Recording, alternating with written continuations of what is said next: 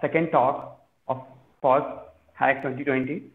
So before we start, we'll wait for 5 minutes to join other participants, and we'll start around 5:10 p.m. Yeah, so we'll wait for a few minutes, and those who are here, ask your members, community members to join us. And we have Jaskirat today. He'll be talking about how to get started with open source. So you can share the link, YouTube live link in your community. Thanks. So we'll wait for 5 minutes, then we'll go live.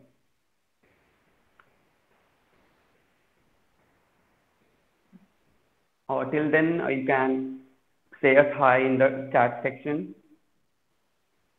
Also, so that I can understand, okay, you are listening to me.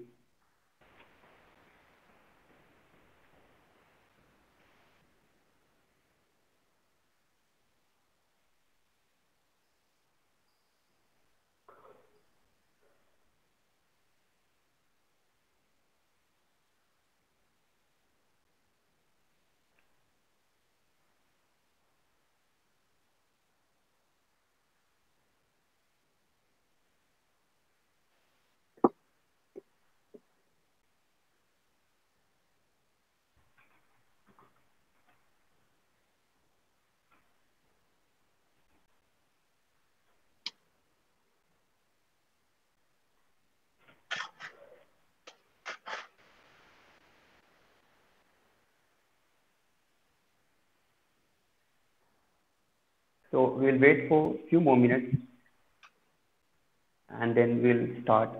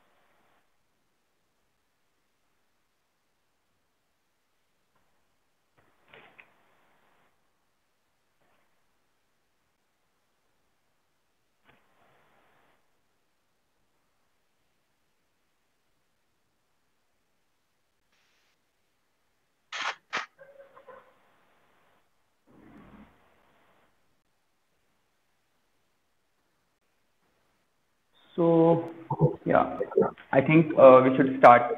So, good evening and welcome everyone today for the second talk of FOSS Hack 2020. So, this is organized by FOSS United. So, FOSS United is not-for-profit organization which aims to build FOSS projects coming out of India. And so, at FOSS United, our aim is to support FOSS contributors and connect with FOSS communities and help them to build as many as FOSS projects we could quality FOSS projects more specifically. So today we have Jaskirat Singh. So he's 20 years old FOSS enthusiast, so who has built Codino. So he'll be talking more about that. The talk will be around for 40 minutes, and we can go for a Q&A for the rest 20. And then I'd like to hand over the mic to Jaskirat. Not mic actually. So yeah, Jaskirat, go ahead. Hi Vishal, thank you for inviting me today. It's a pleasure indeed to be here. So hi everybody. So I'm Jaskirat as my name reflects. So I'm an open source research strategist and activistic community management specialist developing new and improving existing computer-based technologies. And I usually help organize various events. I basically in more towards the I'm more towards research and product management. So I basically help many other organization building their products, using them, and outreaching for them. So I have been into mentorship programs a lot. I have been uh, administrating and mentoring many young-minded people across the globe. I have been a mentor in the Google Summer of Code, Google Coding, and MH League Summer Program. And recently, I'm working with the Linux Foundation Mentorship Program too. So yeah, it's pretty well I've been into open source since around when I was 14 years ago. Yeah. So yeah. Okay. So moving ahead, today, I would be fostering around about the open source. So my talk would be around what is exactly the open source and how open source changed my life. So I'm sure it's gonna be pretty awesome. So okay, so open source is, I'm sure many of you would be using many of the open source tools. You might also be engaging with many open source organizations. Uh, but open source is exactly what you think. So it's a source code which is developed by which is developed by the developer community and made for the developer community. So it's around open source is just having around having their source code open. So source code is something this is managed by some passionate developers and passionate communities, and this is the source code which is made available for the end users to use, to contribute, and who also can be modified to. And this is something use, contribute, modify, and grow while working with the open source and open source community. So trust me, open source is really fun, and you should always experience it working with the open source communities. Okay, so here comes why contributing to open source is that much important. So talking about if you are a college student or a high school student, so open source is something which might be important for you at an initial stage. So it provides you with some real world software development experience where you can you can experience working with the amazing projects, like how to go with the projects and how to modify them, how to use them. You also get a chance to collaborate and to understand a workflow of any project and the open source community. So flow of the open source is not pretty much same with the which is not pretty much same is the corporate company, but it's something which has got some other experience, and you should always experience it because uh, having some collaboration stuff inside the open source would help you enrich your skills. So coming next to the you can also use the open source ecosystem to test out your own skills. It helps you to drill up your own skills, whatever you go around, whatever you avail, whatever you grasp the knowledge while learning out the stuff. So this is where exactly which where you can experience by contributing, and it's something it can help you to drill up your own skills. And then lastly, you get to know about the community bonding. So you get to understand the community environment, so how the things happen inside the any of the community, what workflows do they follow, what behavior do they follow. So contributing to the open source has got many advantages. So it is also something which can prepare you for your upcoming career growth or upcoming the some job requirements. So whenever you're going to apply for the jobs, it also going to be beneficial for you if you have open source mentioned on your CV. So yeah, it's pretty well amazing. Okay, so now the question comes to how to dive into how to dive into the open source actually. So how to exactly contribute. So every open source project and the organization have their things posted on the GitHub. So if you are not aware about the GitHub and the Git, so I would suggest you to get aware of it, since this is a core of contributing to open source. Many of the organization and other projects too, they follow up the Git and the GitHub tooling. So this is something which you should learn if you're not aware about. And every organization and every Git project have their code hosted on the GitHub, which is also an open source community organization, I would say. And so you should be good to check in with the GitHub, like GitHub platform where you can check in with the projects you are interested in to contribute. And this is really going to be amazing. But contributing to open source is uh, comes with some more things tied with that. We have some README, license, and the code of conduct, which are the core terms of the open source. So README provides you with the instruction manual of a specific project, giving a brief about the specific repository, like what directory it contains and how you can install a like particular project into your local, how you can contribute. Then it has all the things available, like it has all things mentioned over there. Coming over to the license, which is one of the most important thing in the open source.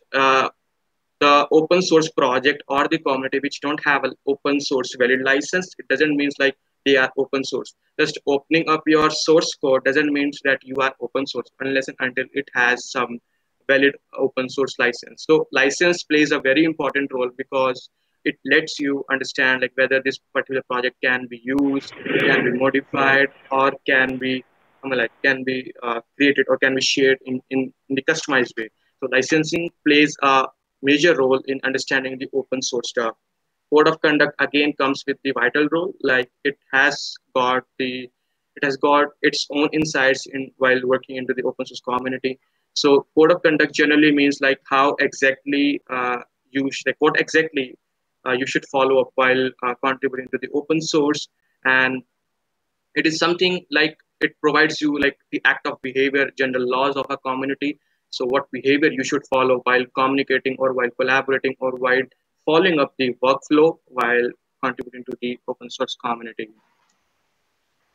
So there is always a workflow to follow, while contributing towards the open source software. And I think like this is something which should be followed by anyone who is about to dive into the open source ecosystem. So we have a general timeline which defines you like how you should get how you should get your hands contributing to the open source software. So it starts with the surfing around on the GitHub, checking out the projects. Like the very first thing is like you should know about like what skills do you have, right? So like depending upon your skills and your knowledge, it you are required to map up with the project's requirement. The GitHub is one of the awesome platform which lets you sort out the things based on the languages too. So based upon the languages or the knowledge you have, you can sort out or filter out like the projects repositories. Once you have the checklist of the repository, you are required to dive into a specific directory of it, and you need to check in with the licensing. So like as I mentioned, like licensing plays a very important role.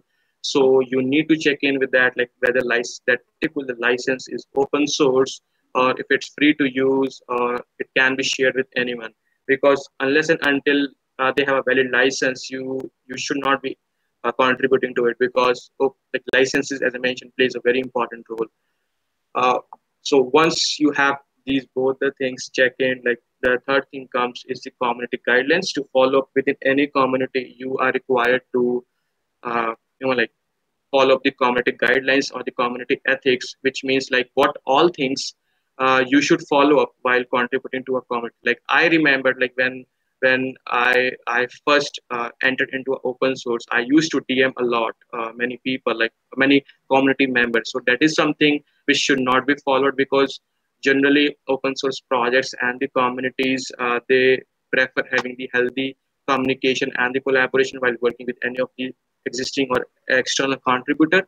So you should not DM unless and until it is private. So all these things like like gets mentioned up inside the community guidelines, and you should get familiar with the community guidelines whenever you want to contribute towards your open source project. Again, the code of conduct plays a very important role, since code of conduct makes you familiar with the laws generally, like what laws you need to follow and what happens when you avoid all those laws. So laws something is like you need to get in, like it's not allowed, it's not really like the corporate laws, but it's something like a community law which are necessary for a specific open source ecosystem. So I think like these are the basic things. Once you have all the things done, like you are familiar with all these things, README plays another important role, and it helps you to get dive into the installation steps. So it's basically a manual instructions which will let you know like what's this specific project all about and how to install the particular this project into your local machine. So README has everything mentioned over there. It also mentions like how you can support a specific project too, like being a sponsored contributor, or like helping and sharing with some other people. So README is also something which you need to get familiar with. So I think like everything, I mean like basic foundation gets set up once you are done with all these things.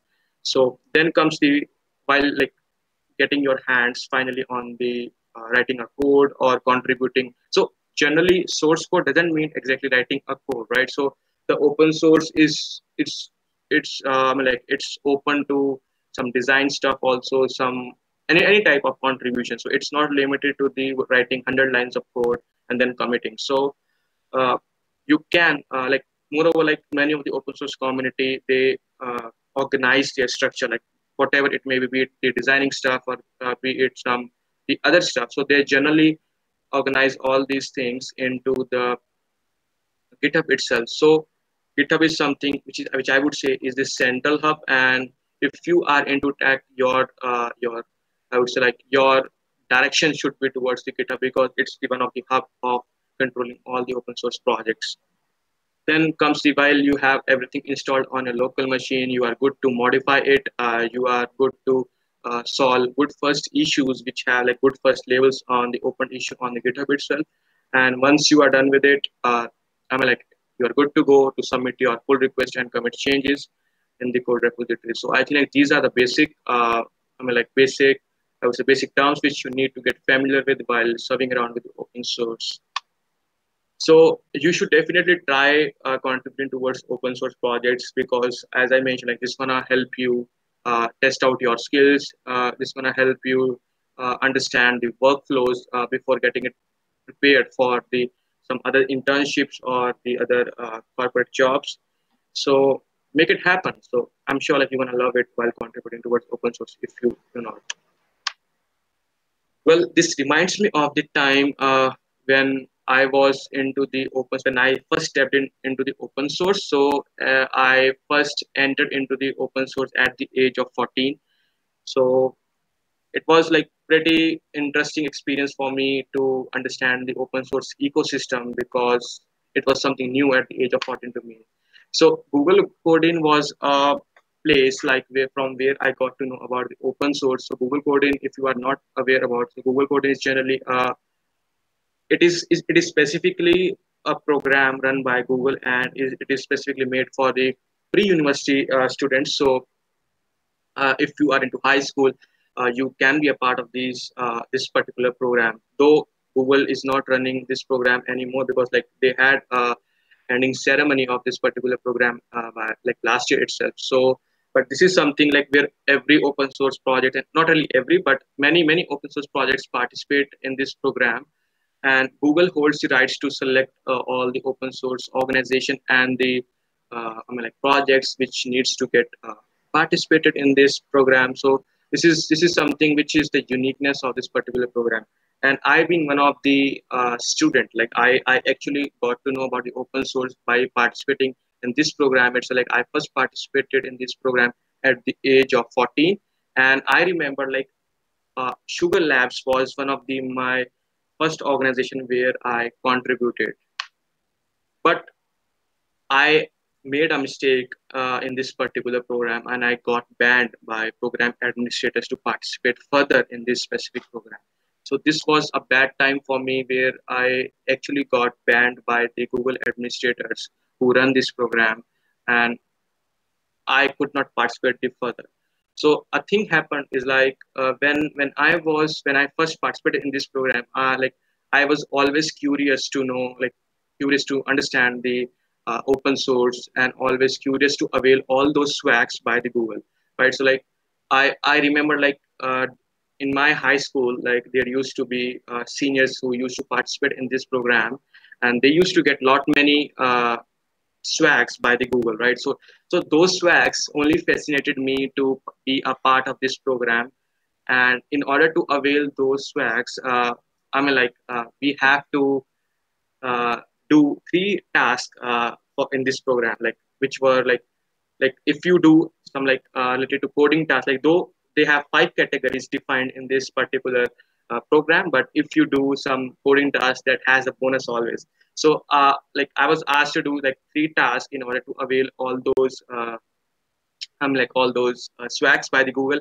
And we all know like we all know like Google itself has like impactful name which everyone wants to be, right? So like uh, as like others, like I was always curious to avail all those swags. And in order to avail all those swag, I submitted three tasks, where two tasks were coding tasks and one was related to the design, right? So I knew like at the age of 14, being from non-technical background, I don't have any knowledge of coding stuff, like what is coding is all about. So what I did, like though I submitted like design task one, so and the other rest two tasks which were related to the coding task. So what I did, like I tried to copy the like the coding task from other students and submit it through my dashboard, right? So when I submitted the replicated task of the other students through my dashboard, immediately after a few hours, like I got an email by the program administrator itself stating that I have been banned to participate further in this program, and my account by which I participated in this program, allowed in this program, has been has been frozen up. Well, that was the like that was the bad feeling for me. Like that was the one of the worst feeling for me, because that was a time because when I first dreamt of the being a part of the Google specific organization, and after doing all these stupid nonsense things, like I got banned from the participation of this program. But this was also a opportunity and a chance for me to understand like what is what is the open source all about, and what could I learn from this specific mistake. So I decided to step participate in the Sugar Labs organization, the organization from which I was like while I was contributing, and to which I submitted the coding task, like the replicated coding task. So I figured out like I would be contributing to this specific organization irrespective of any of the program, and I would be voluntarily contributing to it. So I tried to discuss this thing with my with other community members who were the core members of the organization. I tried to explain the situation, and luckily they admitted me to be a part of the community. So I started contributing to the community, and this is something like which where I never stopped myself. So Turtle Blocks, if you are not aware about, like Sugar Labs is an educational project. So it is a project which is made for the kids, and they have a specific desktop, like operating system, like desktop environment named as Sugar, and it comes with lot many applications. So I'm like it is really interesting to surf around all these type of projects which provides with the such environment working in the open source communities. So Turtle, I remember the Turtle Blocks was one of the my first project where I contributed to. So Turtle Blocks is the inspired version of the logo. So Turtle Blocks, Turtle Blocks again, like it's just like drag and drop. Uh, it's just drag and drop blocks, and you get to design some some art, some illustrations in it, and it is really interesting for the kids, right? So like this was a my first project where I contributed to. So I contributed as a strategist on this project. So I tried to input like what new features can be there, and how we can improve this particular project, what more things can be there. And I also started teaching, like though the this project is designed by this project is made by one of the former director of the MIT, which is the Walter Brander. So I had a chance to interact with him, and I luckily worked closely with him. Uh, and I also started teaching this specific project. Specific environment in many of the schools. I remember like I used to go in many of the schools organizing events just to teach this turtle blocks, because this is one of the visual programming where the kids get to learn about the coding stuff, right? So while I was teaching all this, I also learned a lot many things. So this was a time where I first interacted with a project. As I said, like my contribution towards Sugar Labs was basically to input some strategized work. I used to help in outreach, in providing some feedbacks, though I was not like technically strong. Like I was not fully technically strong. I didn't know the coding stuff, but I was able to be a part of the community and contribute in as much way as can. While I was contributing, I contributed to the Sugar Labs organization for 1 or 2 years, and luckily I became the core member of the Sugar Labs community. And since then, I am still attached to the Sugar Labs community and working with them. So it's really amazing project.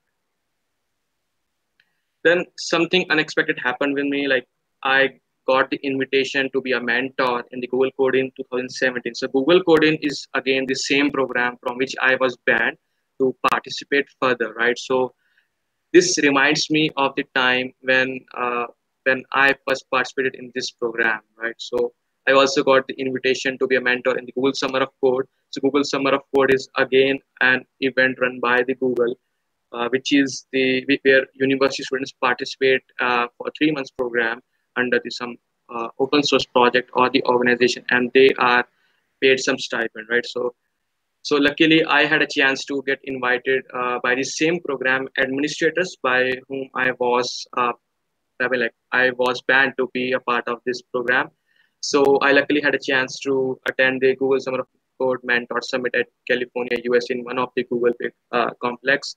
So this was amazing experience for me because I got to know about like what mistake I made and how I overcome of that specific mistake. So this is something I would always be like following up in my life. And this also reminds me of a time like whenever you are when you are about to avail any specific thing, so you should not be after the thing like and do some like non-sticky stuff. So I think like whenever you have to do something, so you have to follow an actual path where you could contribute in a better way and understand the stuff in a better sense. Yeah. So my contribution towards Google Summer of Code has been as a mentor in the Sugar Labs. Like I served as a mentor for the Sugar Labs in like in 2018, 2019, and still like I contributed, not only contributed, but I served as a mentor for one of the projects in 2022. So I had been a part of the JBoss community, which is a committee under the Red Hat in 2019, and I'm currently administrating for the Coding organization, which is under Terasology Foundation. Like though we applied, like we have been applying independently. Like I also run my own organization, which is named as Codino, and though we try to apply it as an independent organization, but unluckily, like we could not get accepted. So we had a chance to be a part of it under the Terasology Foundation. So we had two students this year, like who really did a great job, like converting our projects into a better phase area. So yeah, so I really had a like great time contributing towards Sugar Labs as well as the Google Summer of Code program. So here are some glimpses of the Google Coding and the Google Summer of Code program. Like I was like every other student like who participated in the Google Coding program, we were given a certification like, to be a part of it. And then I also this was the email like which I received when I first got the invitation to be a mentor at the Google Summer of Code under the Sugar Labs organization by the Walter Bander. Well, this is again the interesting. Here it comes the final stage thing, like which I was always waiting for, and for which I actually got banned in the Google Coding program. So I received a letter to be a part of Google Mentor Summit, which was held at one of the Google complex at California, USA. So I also received a lot many swags too. So it's gonna be these were the program administrators like whom I interacted with there, and they are really great people. Like they have been running the many open source programs like Google Code and Google Season of Dogs to Google Summer of Code, and like they have been working tirelessly to make these programs a successful completion, right? So like they are really amazing. Like I had a better chance to interact with them and share the same journey which I'm sharing currently. So I really had a pleasure working with them under the Google Summer of Code. While I was at Google Mentor Summit 2018, I had a chance to attend one of this session by the tech writer of the Google, where they were about to launch another program named as Google Seasonal Dogs. So like it was pretty like interesting session when I attended over there, and I think like this was a time when like this was something interesting for me because Google Seasonal Docs is a program which is open for tech writers, like research tech writers who wants to contribute towards the like the open source projects, and it is specifically towards the open source communities, right? So like I was luckily enough to convince like this particular program into like towards the open collective while I was one of the contributors. So while like I was able to convince this to participate in this particular program towards the open collective core team members. So we had two I mean like we got two people, but out of which we have to select only one. So we had Anna who worked with us. I mean like who actually contributed towards the open collective docs, changing it a new way. And I was working with one of the other administrator, which is the Elana, and she's from New Zealand. Like she helped a lot like towards the tech editor and changing it in a new phase. Well, at the age of 17, it inspired me to start with my own organization. So at the age of 17, I started with my own organization named as Codino. So while I was working around, like I always wanted to know like how and exactly like the open source, not really open source, but how social media platforms are made, right? So like if I talk about like Facebook, the Twitter, or the LinkedIn, like how these platforms are made. And I always wanted to know the behind scenes of it, like what if we could have a platform of our own. And I tried brainstorming more ideas, and I tried to research around like what if we can provide this particular thing to the communities, the external communities and projects. And so I think like this was the time, and which is something which convinced me to start with the organization named as Code, and I luckily had a chance to interact with many of the developers, many of the other researchers who helped me out start with the projects in this. And yes, so we currently have three projects under Code, which is like the social media platform, which is named as Donut. We also have the I mean like the second project named as Spansberry, which is another community forum project, which provides you the access to customize your project. I mean, like the forum in your own way, and it comes with a better project management tool. And we also have the third project named as Code Batch, which is something uh, helps to measure the health of a contributor. So it's a project which basically defines like the health of any of the contributors who is working for a specific community. And it's so all these projects, like all these three projects, are limited to the community oriented projects. So I mean like we have a Slack channel too, like where we communicate on a regular basis. You can join the Slack channel by following up the link named as like slack.codino.org. And we are currently also participating in the Linux Foundation mentorship program, which I would be talking in the further slides.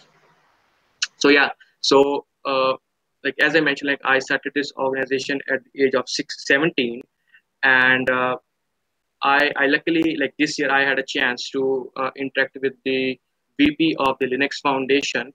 And I after interacting with the Linux Foundation, like my after pitching my idea, I had a chance to work collaboratively with them, though we were not able to successfully be a part of the Linux Foundation projects directly, but we had a chance to be a part of the Linux Foundation uh, collaboration, right? So we raised some funding from Linux Foundation for our five mentees under Linux Foundation mentorship program. So if you are interested to be a part of Linux Foundation Community Mentorship Program, you can apply. Like we are currently accepting applications too for our second cohort, and this is a paid opportunity. This runs similar to the GSOC, where you are paid some stipend based upon your location, and stipend ranges from $3,000 to $6,000. So definitely you should give a try. So if you want to check in with any of the information, if you want to seek some help, ping me up anytime. I'm always available on these Twitter handles, like Facebook or LinkedIn. I'm always available on the social handles too. So just ping me up anytime. Like I would be able to assist you in this particular thing. So yeah, I also had a chance to get interviewed by the Linux Foundation. So Linux Foundation, like I shared the knowledge of the open source social networking. So basically, how I got engaged with this particular community and what it made me to start with this organization, and what problem is it solving with this product. So if you want to check in with this particular interview about me, you can just type in like meet donut on YouTube, and you're gonna have a first link. Just it's gonna be on my interview. So give it a shot. Yeah. So yeah, so that's it. Like you can connect with me anywhere. Like I'm always available on social handles, be it the Twitter or LinkedIn or the GitHub. So you can ping me up for any updates you want, and I'm sure like I'm gonna help you out. Thank you. So I'm available for ask me anything questions. So I would be seeking some help from Vishal. Uh, am I audible to you, Jaskirat? Yeah, yeah, you are audible. Cool. So that was really a nice introduction, and to open, how to start with open source in different ways. So I think the audience have got the idea, and as also he mentioned, if you need some clarification regarding anything, you can always reach out to him on his social media, accounts, of course. So now, like I think we have got some questions through, or okay, if someone have some questions, you can ask in the live chat section on the YouTube itself.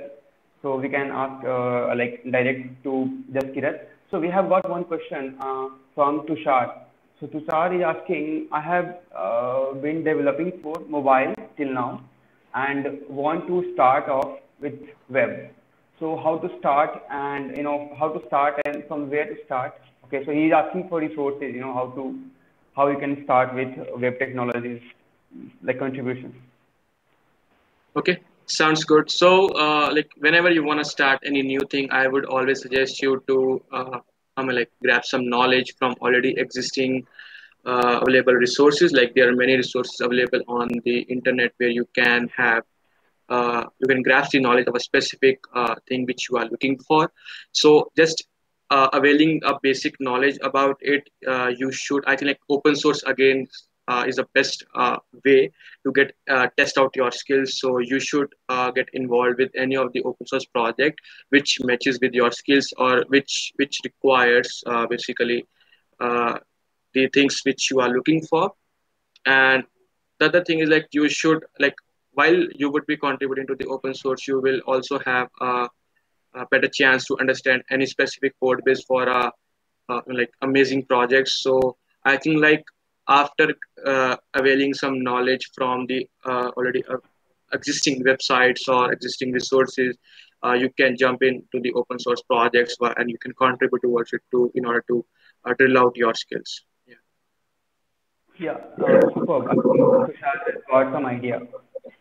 So yeah, I think we have only this question.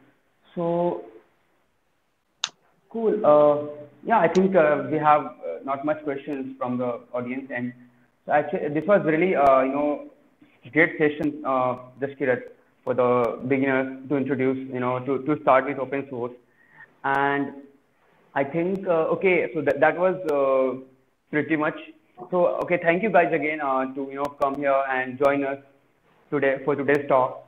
And also you might be knowing FOSS Hack is happening next Saturday, Sunday. I mean coming Saturday, Sunday, 12, 13 September.